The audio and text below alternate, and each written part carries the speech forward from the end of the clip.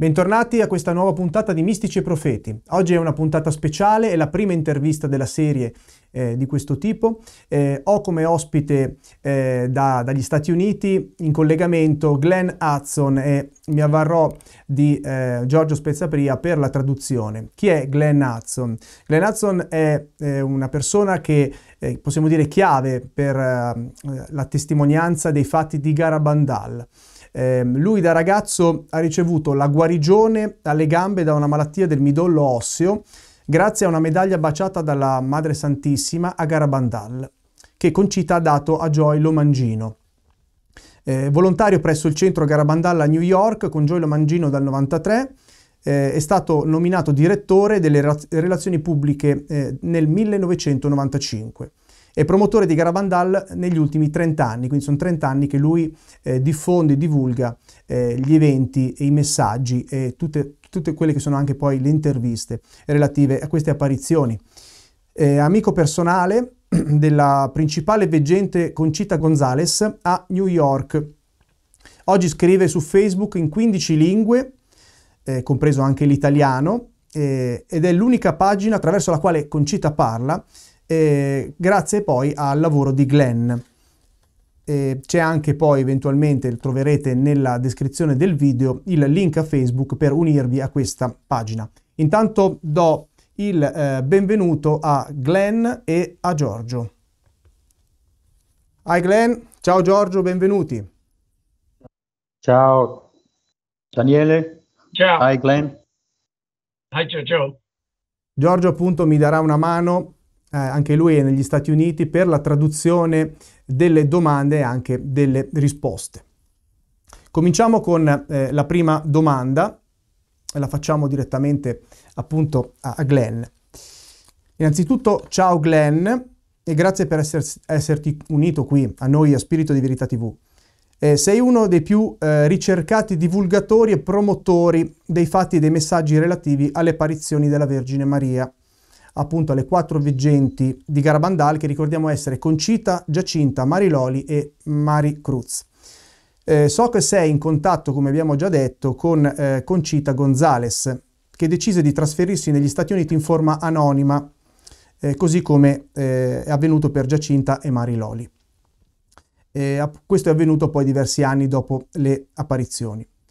Puoi dirci come sei stato coinvolto in questo apostolato e come sei entrato in contatto con Conchita? Hi Glenn, and thank you for being with us today on Spirito di Verità TV. We know that you are one of the experts and one of the enthusiastic supporter of the events and the messages that happen in Garabandal when our Blessed Mother appears to the 4 seers, Conchita, Giacinta, Mariloli, and Maria Cruz. We understand you are in contact with one of the principal seers, Conchita Gonzales, that decided to move to the United States to keep some privacy years ago at the end of the apparition. Can you tell us how you got involved in this apostolato and how you enter in contact with Conchita? Yes, first I would like to thank Daniele and you, Giorgio, for translating and for this opportunity to speak today. Voglio ringraziare Daniele e Giorgio per darmi la possibilità di partecipare a questa trasmissione. So how I got started with this apostolate was through an injury. Ho cominciato questo apostolato attraverso una malattia. When I was a young boy, about 13, playing American football, I had very bad legs. I had a bone marrow disease. Quando ero ragazzo e giocavo a football, avevo una malattia alle mie gambe, una malattia del midollo osseo. My mother took me to the doctors and they did x-rays to confirm this bone marrow disease. Mia madre mi ha portato dal medico per confermare questa malattia. Around this same time, one of my aunts in New York was having Joey Lamangino speak at her house. At the same time, una delle mie zie aveva Joe Lomacino che parlava in casa sua. So my mother took me to my aunt's house to hear Joey speak and also to venerate a large medal that Joey had that was kissed by the Blessed Mother. Quindi mia mamma mi ha portato ad ascoltare Joe Lomacino e ho avuto la possibilità di baciare una medaglia, una grande medaglia che la nostra madre celeste aveva baciato a Garabandal. So I listened to Joey speak and I kissed the medal. Ho ascoltato Joey e ho baciato la medaglia. 2 weeks later, I returned to the doctors for new x-rays and my legs were completely healed. 2 settimane dopo sono tornato dal medico che hanno fatto i raggi e hanno trovato che ero completamente guarito. Now, 20 years went by and a friend of mine invited me to hear a man speak about Garabandal. 20 anni dopo un amico mi ha invitato ad ascoltare una persona che parlava di Garabandal. I did not want to go at first, but he was very forceful and I went. All'inizio non avevo intenzione di andare, ma lui mi ha spinto, mi ha raccomandato e quindi sono andato. To my great surprise, when I entered this house, it was Joey Lamangino's house, and I was shocked to see the same man that I had received the healing from 20 years earlier. Quando sono entrato ho visto che era Joe Lomacino e sono rimasto scioccato nel notare che era la persona che mi aveva guarito 20 anni prima. So I listened to Joey speak again and waited till everyone left and then approached him and asked if I could work with him as a volunteer. Quindi ho ascoltato il suo messaggio, poi alla fine mi sono avvicinato e gli ho detto che per conoscerlo meglio e capire quello che lui aveva intenzione di fare. And that was 30 years ago in 1993, and I have been a promoter ever since. Erano il 1993, quindi 30 anni fa, ed è cominciato a quel tempo. Now, while I was working as a volunteer at the New York Garabandal Center with Joey, that's how I met Conchita, because she would come down frequently and visit, and that's how our friendship started. Quindi lavorando al centro di New York, che aveva fondato da Joe, ho conosciuto Conchita che veniva spesso a visitarci, a trovarci. And we've remained good friends ever since, and that's about a 30-year friendship now. E siamo rimasti amici sin da allora, quindi per più di 30 anni.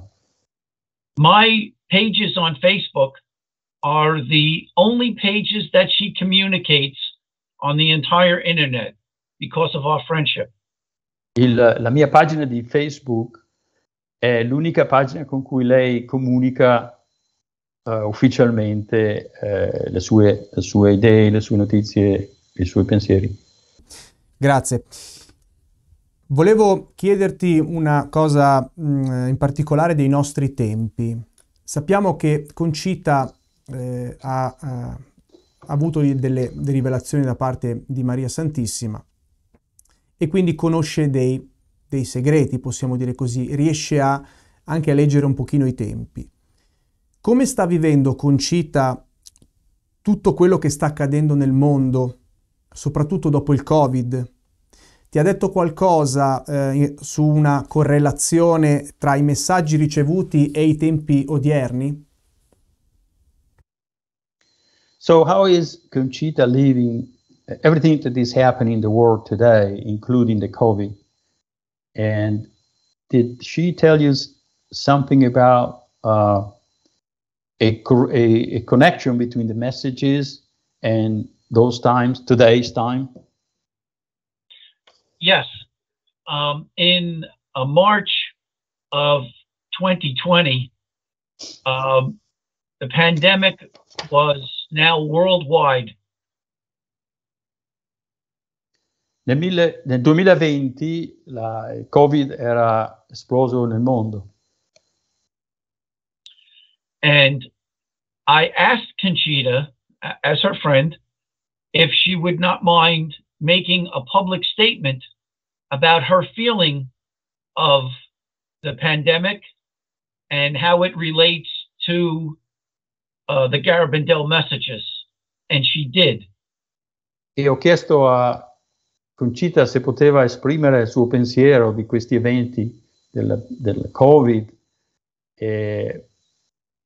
in relazione a quello che sta succedendo. E lei lo ha fatto una comunicazione.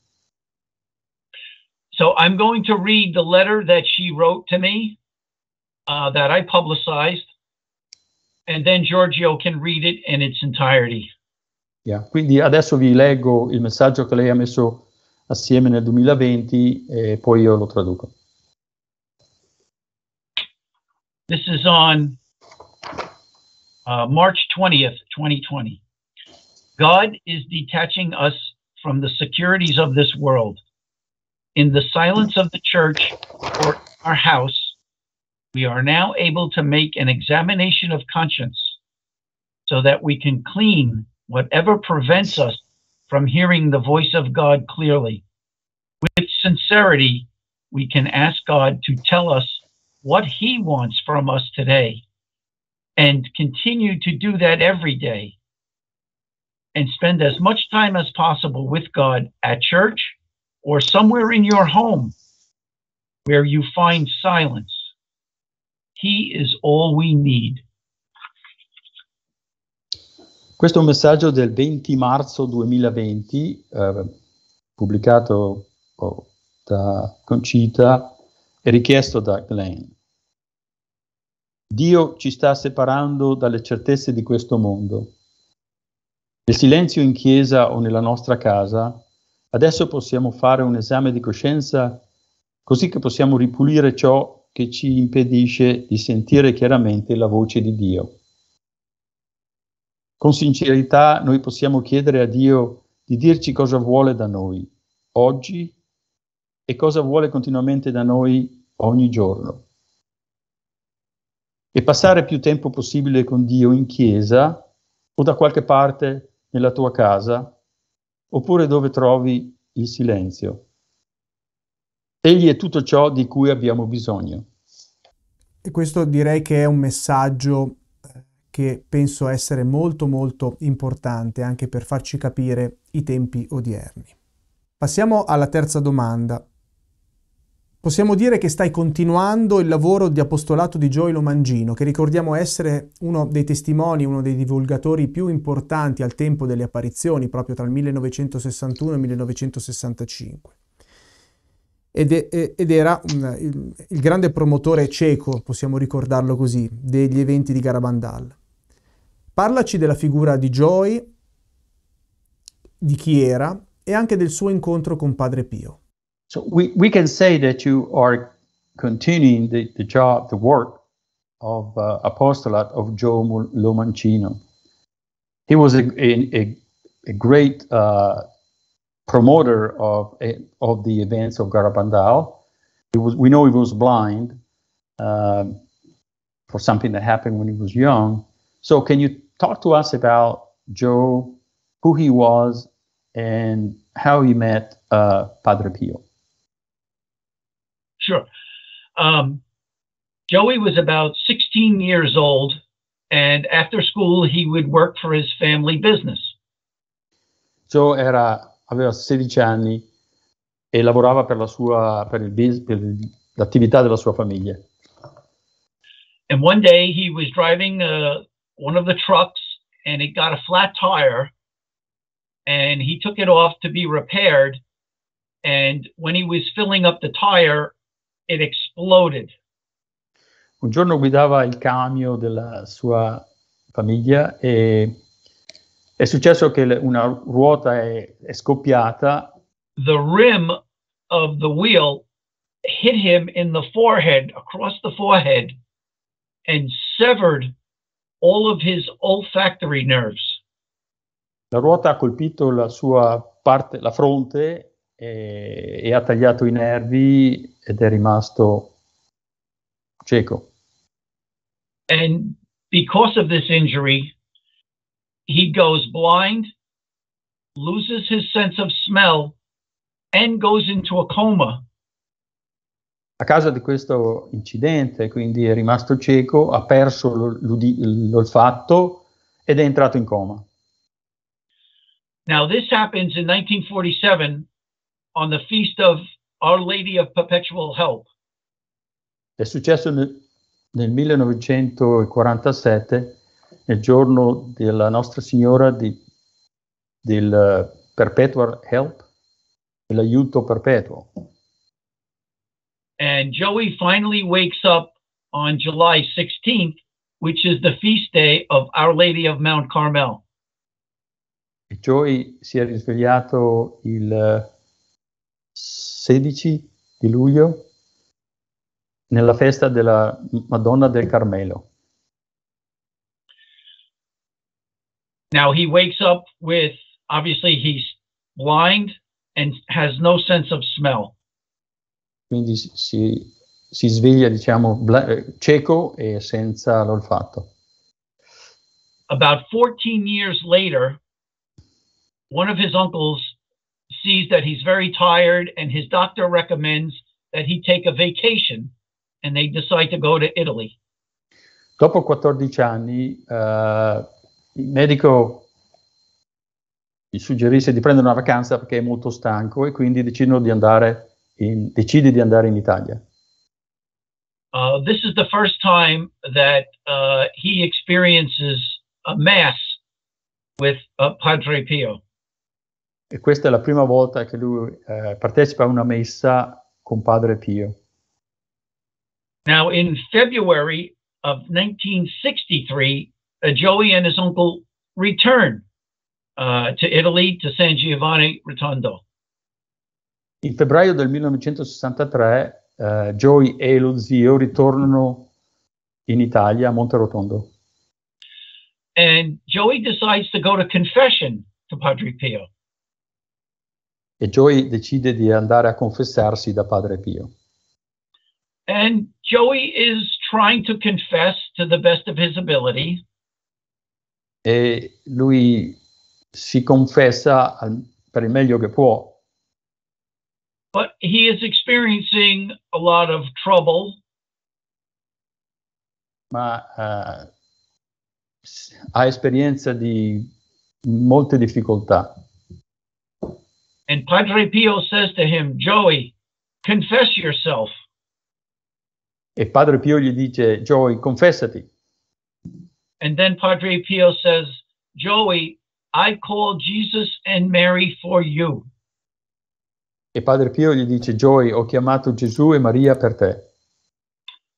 And with that, Joey confesses, and Padre Pio goes on to tell him all of the sins that he did not remember. E Joey continua la confessione e poi alla fine Padre Pio gli ricorda, gli aggiunge i peccati di cui non aveva parlato. Now, a few days later, they return and they're waiting outside the cloister for Padre Pio. Alcuni giorni dopo ritorna e sta aspettando Padre Pio fuori dalla sede. Padre Pio, seeing Joey, walks over to him. Padre Pio vede Joey e cammina verso di lui. And he rubs his hand on Joey's forehead. E tocca la fronte di Joey con la sua mano. And Joey throws up his hands because for the first time in 16 years, he smells roses, and it's impossible. E Joey immediatamente alza le mani perché per la prima volta dopo 16 anni ha riacquistato l'olfatto. Because the nerves in his forehead are still severed, It's physically impossible for him to smell, but yet he receives this miracle from Padre Pio. I nervi nella sua fronte erano ancora distaccati, quindi era impossibile che lui potesse sentire, ma evidentemente attraverso un miracolo è riuscito a riacquistare l'olfatto. While Joey and Padre Pio are talking, Joey asks him, I hear about the Blessed Mother appearing in Garabandal. Is it true? Padre Pio e Joey stanno chiacchierando, stanno parlando e Joey chiede a Padre Pio: ho sentito delle apparizioni a Garabandal, sono vere? And Padre Pio responds, yes, it's true. E Padre Pio risponde: sì, è vero. And Joey responds, should I go? E Joey chiede: devo andare, dovrei andare. And Padre Pio responds, yes, why not? E Padre Pio risponde: certamente, perché no?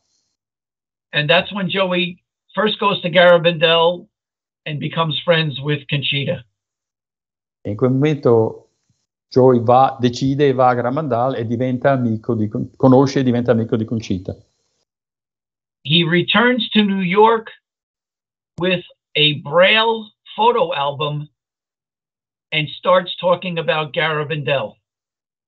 E torna a New York con un set di fotografie e comincia a parlare, a divulgare gli eventi di Garabandal. And that's how they met. Ed è così si sono incontrati. Bene, appunto di Joy Lomangino vorrei ancora parlare, perché Garabandal è sempre molto controversa per quanto riguarda chi crede e chi non crede, chi la ama e chi non la sopporta. Una delle obiezioni che viene fatta è proprio riguardante Joy Lomangino, ovvero noi sappiamo essere morto nel 2014. E secondo le veggenti la Vergine promise a Joy Lomangino che avrebbe riacquistato la vista il giorno del miracolo. Ovviamente questa sua morte prima di un evento pubblico di questa importanza ha gettato ombre sulla possibile veridicità delle apparizioni. Tu come interpreti questo fatto? Che idea ti sei fatto, appunto? So according to the seers, our Blessed Mother promised to Joe that he could have see again the day of the miracle. But we understand that he passed away in 2014 and the miracle is not happened yet. So this condition have raised some questions and doubts, about the truth of the apparition. How do you interpret these facts? Well, I'd like to start with the actual letter that Conchita wrote to Joey. Vorrei cominciare con una lettera che Conchita ha mandato a Joe. And this is on St. Joseph's Day, 1964. My dear Joseph, just 2 lines to tell you the message which the Blessed Mother gave me for you today at the Pines. She told me the voice that you heard was hers, and that you shall see on the very day of the miracle. She also told me that the house of charity you will establish in New York will bring great glory to God. Quindi questo è un messaggio che Conchita ha mandato a Joseph nel 1964, il giorno di San Giuseppe. Ti mando 2 linee per parlarti del messaggio che la Madre Celeste mi ha dato oggi ai Pini. Mi ha detto che la voce che hai sentito era lei e che tu vedrai veramente nel giorno del miracolo. Mi ha anche detto che la casa di carità che stai costruendo o organizzando a New York porterà grande gloria a Dio. Now, in that letter, it mentions the voice you heard was the Blessed Mother. Nella lettera la voce che lui ha sentito era la Madre Celeste. And what that pertains to is Joey had a dream one night where Mary appeared to him. E riguardava un sogno che Joey ha avuto in cui la Madonna è apparsa a lui. And in that dream, Mary set forth some conditions, some prayers for Joe to say. E nel sogno la Madonna ha comunicato delle condizioni, delle preghiere che Joe avrebbe dovuto dire. Now, the conditions for the return of his sight depended also on him meeting these prayer conditions. Quindi la possibilità che lui potesse recuperare la vista dipendevano dalla capacità di Joe di dire queste preghiere. Joey had to say 17 Hail Marys. Quindi lui doveva dire 17 Ave Maria, 7 active contritions, 7 atti di dolore, thank you. 5 Our Fathers, 5 Padre Nostro, and he had to do this 3 times a day. e doveva dire queste preghiere 3 volte al giorno. So many people who do not study Garabandal have never heard this condition before, but this was one of the conditions for his sight. Quindi molti non sono al corrente di queste richieste, di queste condizioni, ma in realtà queste erano state comunicate direttamente dalla Madonna. Now, unfortunately, in the last 2 years of his life, he was very ill and had suffered, I believe, up to 10 minor heart attacks. Negli ultimi anni della sua vita ha sofferto moltissimo, ha subito una decina di attacchi al cuore. Now, also, a prophecy that many people have never heard of also took place in December of 1962 when Conchita had a locution with Jesus. E inoltre, non tutti sanno che nel 1962 Conchita ha avuto delle locuzioni con Gesù. And in this locution, Jesus told Conchita that one day before the miracle, something that would happen to cause many people to disbelieve.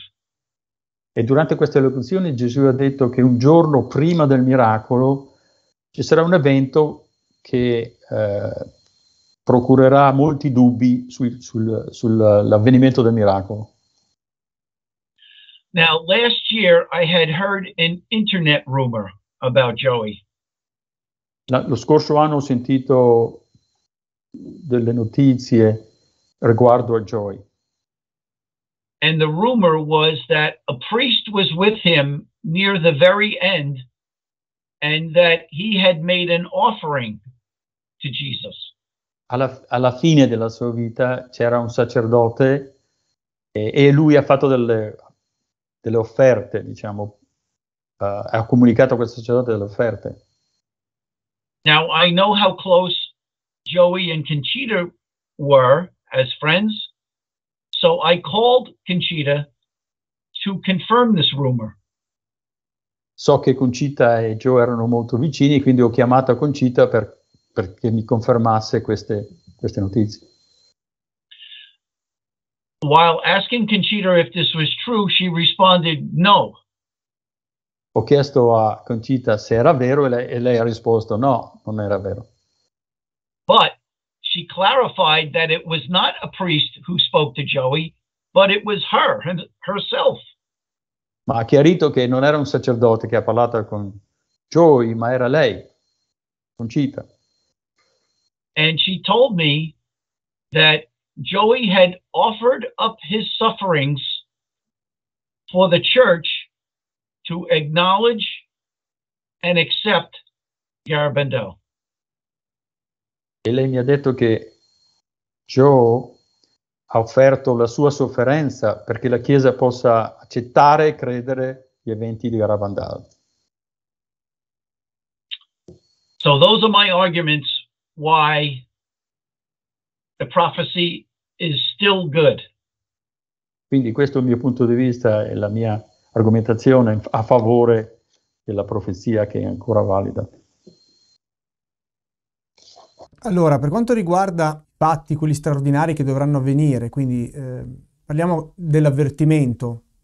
L'avvertimento sappiamo da interviste rilasciate da Conchita che questo avverrà dopo un importante sinodo, e noi stiamo vivendo già per la Chiesa un importante sinodo che abbiamo visto in Germania, che sta portando anche quasi uno scisma. E a seguire di questo sinodo ci sarà il miracolo e un possibile castigo. Quindi abbiamo avvertimento, dopo il sinodo, miracolo e possibile castigo, comunque una punizione, possiamo dire, per i peccati del mondo. Spiega a chi non sa in che cosa consiste l'avvertimento e quello che Conchita ti ha detto rispetto ai segni che precedono l'avvertimento. So let's talk about the warning. So we understand that based on some interview from Conchita, that the warning will happen after a very important synod that we are living now and will terminate in 2024. And then there will be a miracle, and then a actually a conditional chastisement. Can you explain for the people that don't know what is the warning and what Conchita have said about the signs that will come before the warning? What the Blessed Mother have said during the apparition. Okay. So the warning will start with a day where God will suspend time. Quindi l'avvertimento comincerà in un giorno che Dio sospenderà il tempo. To Conchita, she said it looked like two stars collided in the sky and there was an explosion of light. Conchita descrive l'evento come due stelle nel cielo che si scontrano e che creano un'esplosione. And at that time, everyone on earth will see their soul as God sees it. E a quel momento ogni persona nel mondo vedrà la sua coscienza come Dio la vede. God will also show you the gravity of all of your sins as He sees it. E anche indicherà la gravità dei peccati come Lui li vede. You will not only see those sins, but you will see sins of omission and the harm that your sins have caused. Vedrai non soltanto i peccati, ma anche i peccati di omissione e il male che questi producono o hanno prodotto. Now we will talk about the three events that will happen prior to the warning. Adesso parliamo dei 3 eventi che avverranno prima dell'avvertimento. So the first thing Conchita talked about was an important synod. Il primo grande evento è un importante sinodo.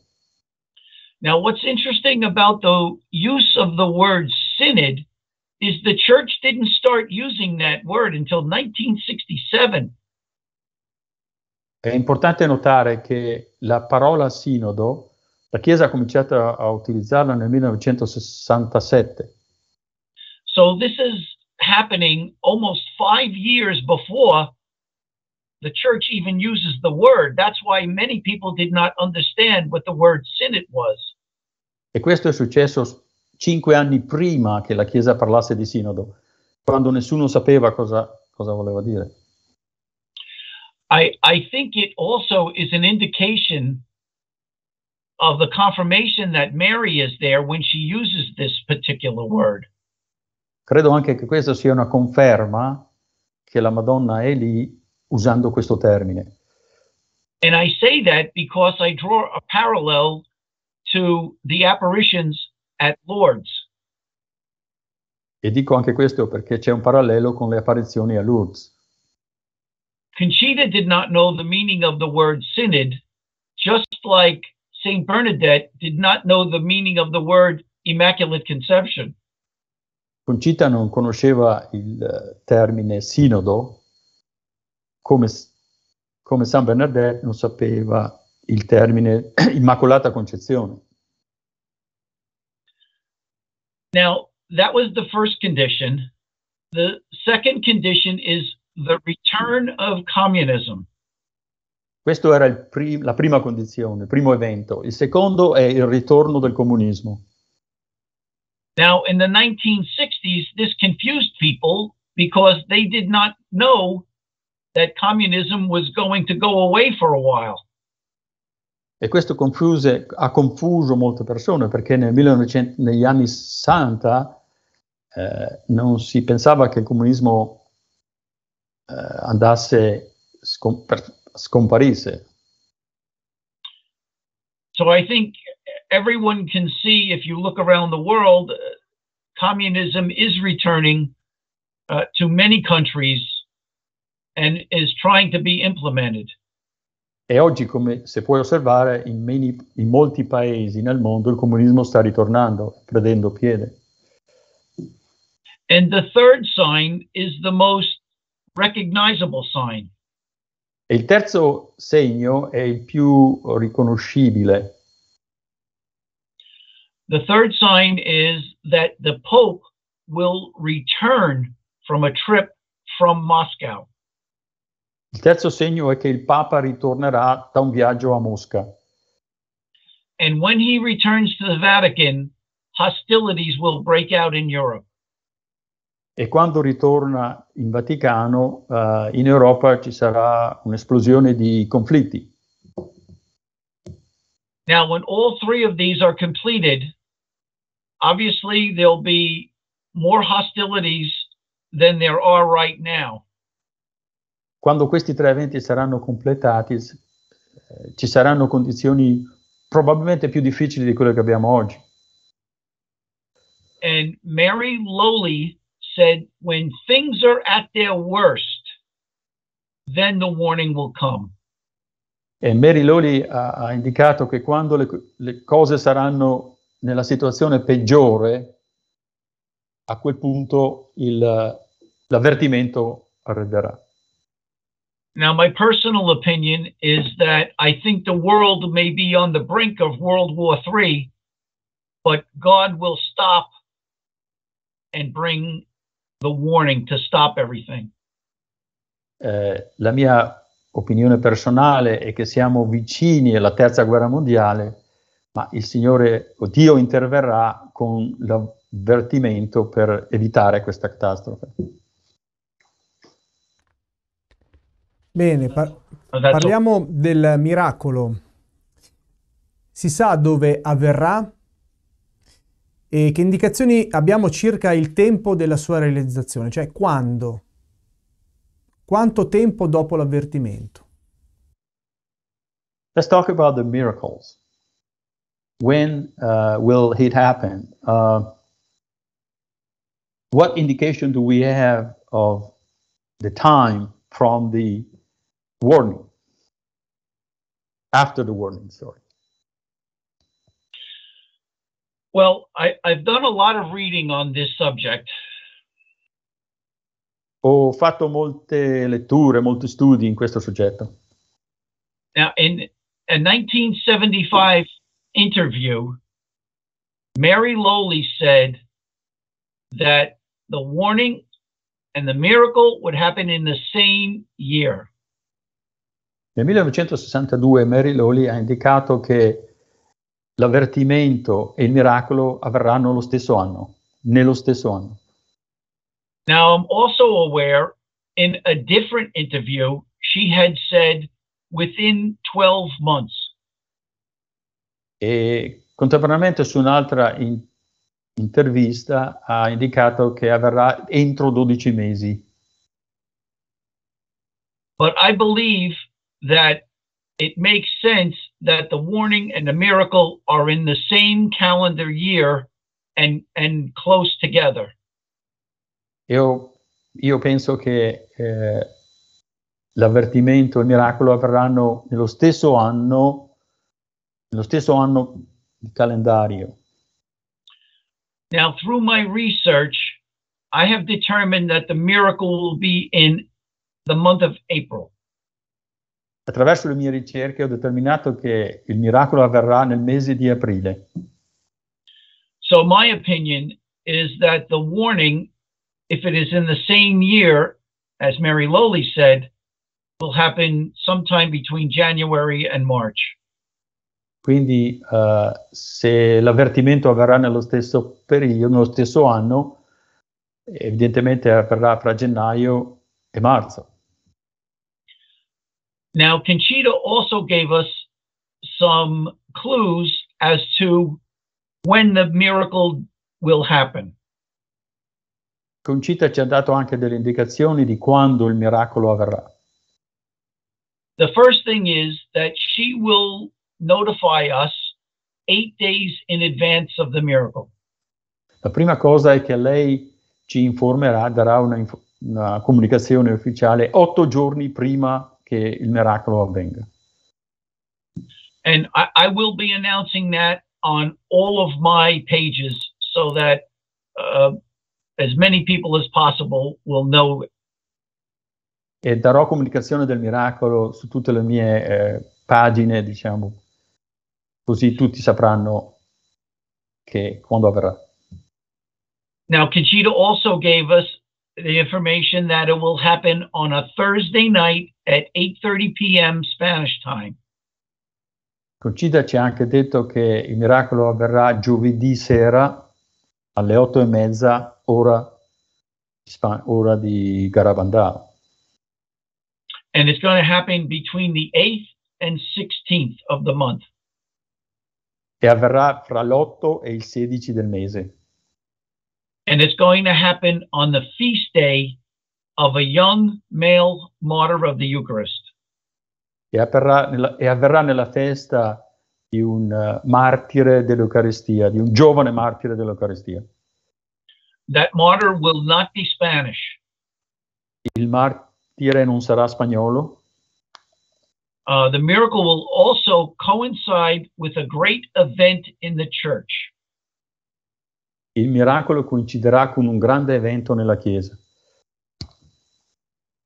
The miracle itself will be in 2 stages. Il miracolo avverrà in 2 fasi. The first is it's going to happen at the Pines for about 15 minutes. Il primo avverrà ai Pini per 15 minuti. And then it will be followed by a permanent sign for eternity. E sarà seguito e sarà un segno permanente che durerà per l'eternità. Ai Pini si riferisce a Garabandal.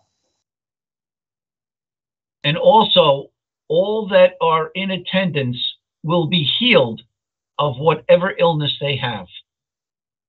E le persone che saranno presenti a questi avvenimenti saranno guarite da tutte le malattie che hanno. Conchita, ti ha mai riferito in che cosa consisterà il castigo? Che tipo di castigo riceveremo da Dio per i nostri peccati? Did Conchita indicated what the chastisement or conditional chastisement will be?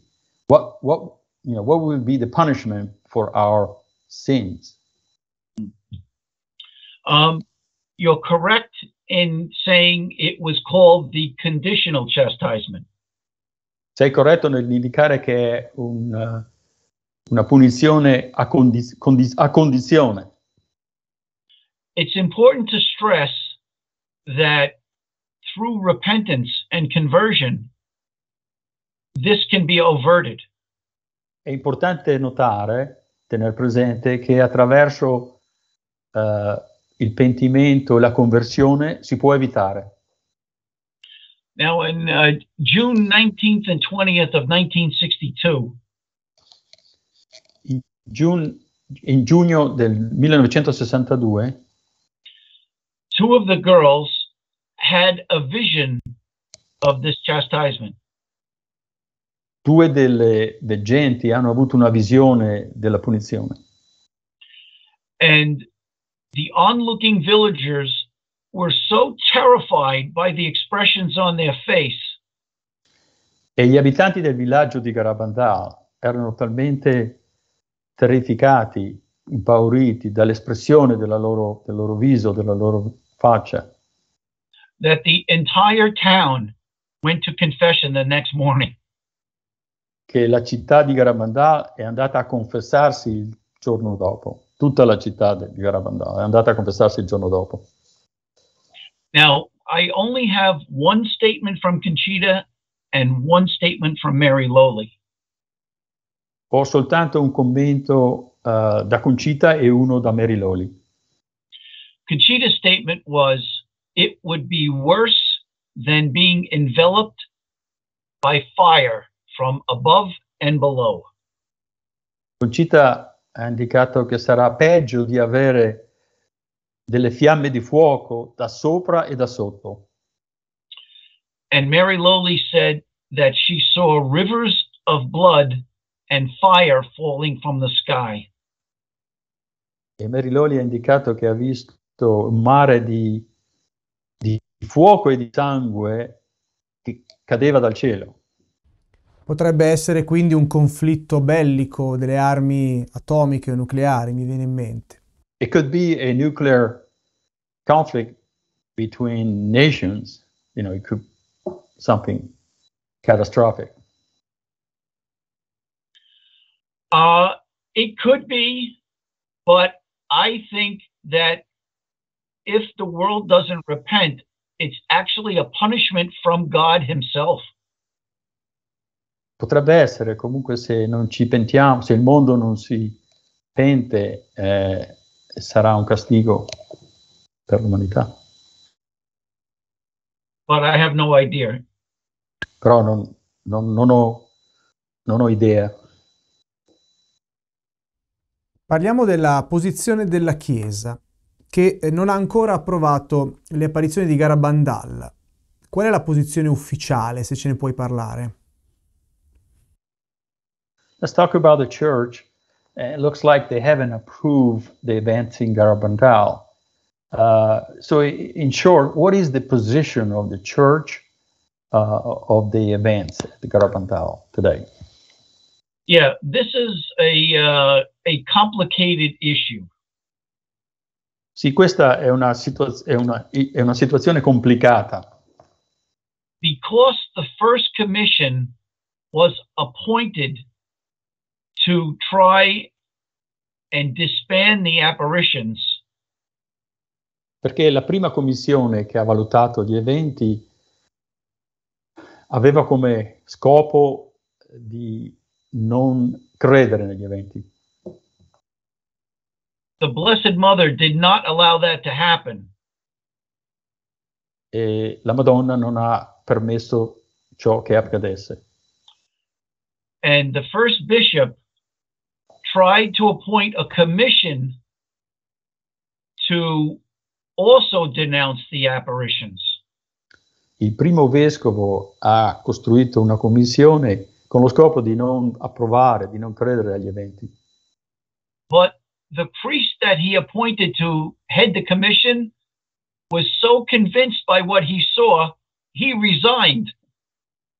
E il sacerdote che aveva l'incarico di guidare questa commissione era convinto che gli eventi fossero veri e quindi ha dato le dimissioni.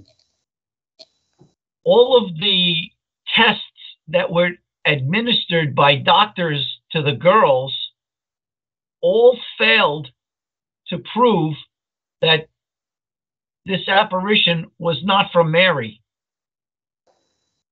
Tutte le prove che i medici hanno tentato di mettere insieme per dimostrare che gli eventi non erano veri non hanno funzionato. They even tried in desperation, when the girls were in ecstasy, to burn them with matches just to see if they would react, and they didn't. Hanno provato tante cose, una delle quali era durante la estasi, durante la visione, hanno provato con dei fiammiferi a bruciare le mani e così, e non si sono accorte.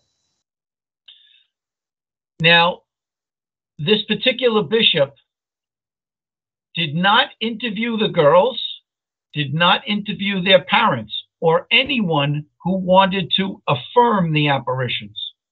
Il vescovo che aveva organizzato questa commissione non ha intervistato i protagonisti, diciamo, di quelli che hanno visto la Madonna, i loro genitori o altre persone che credevano. No report was ever sent to the Vatican. Non hanno mai mandato documenti in Vaticano. So you can see how the Vatican got confused as to how to rule on Garabandal. Quindi puoi immaginare come il Vaticano sia stato un po' confuso nel mettere un giudizio su Garabandal. So now the church has 3 classifications for all apparitions.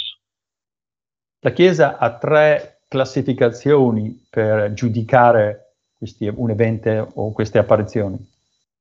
So one is that it is approved. Una è che è approvato. One it is unapproved. Una che non è approvato. And the third one is that they are not certain of the supernatural nature.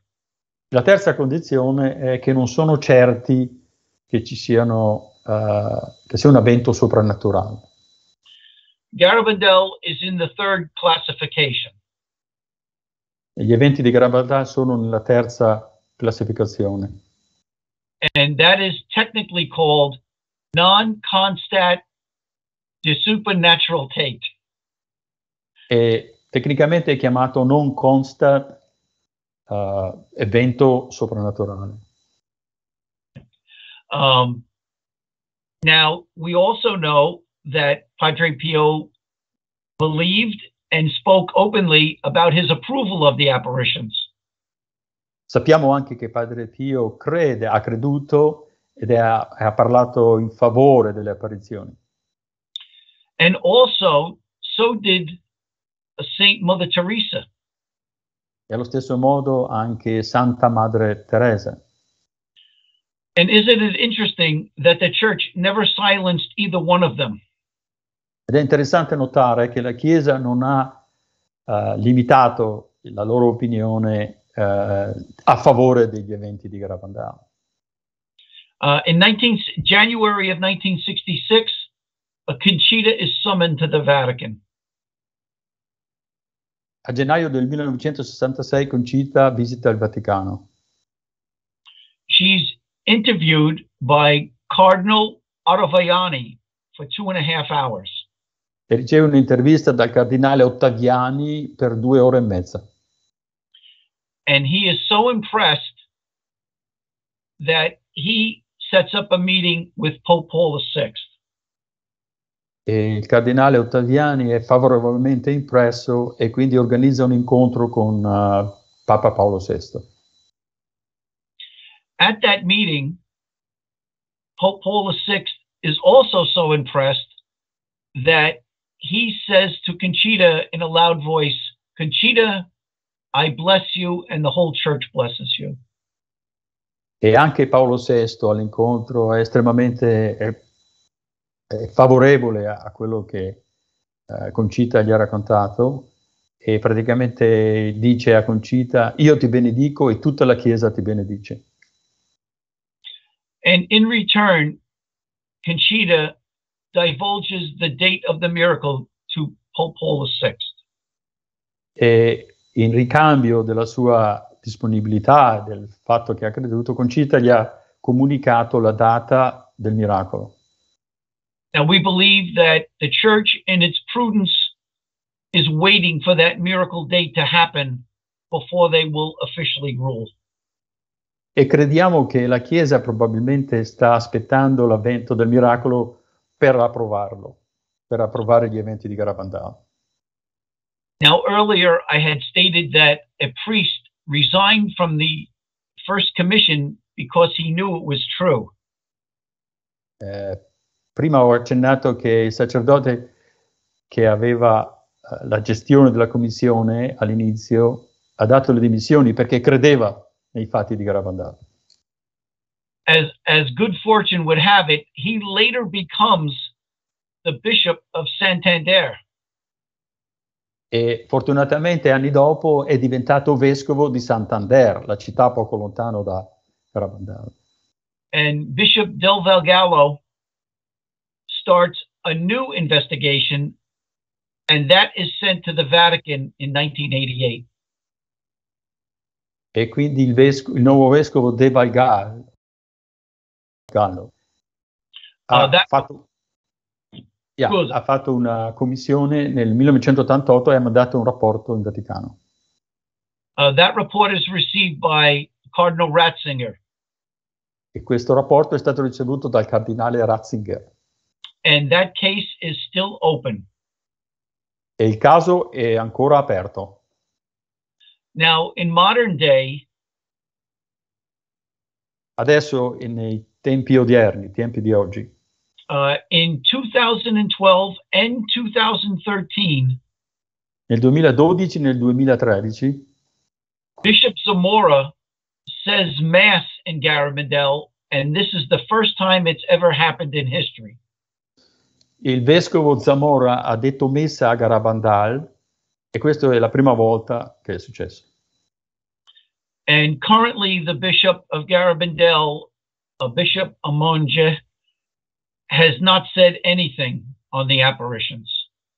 E attualmente il vescovo Amonge, il vescovo attuale di Santander, non ha detto niente di Garabandal.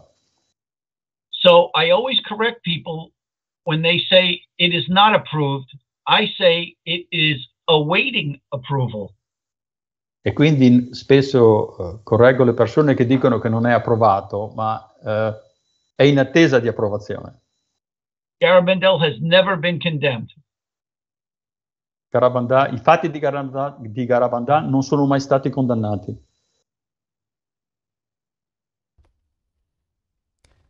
Grazie. Allora, noi ci avviamo alla fine dell'intervista con un'ultima domanda. Starei qui volentieri altre ore a intervistarti e chiederti informazioni.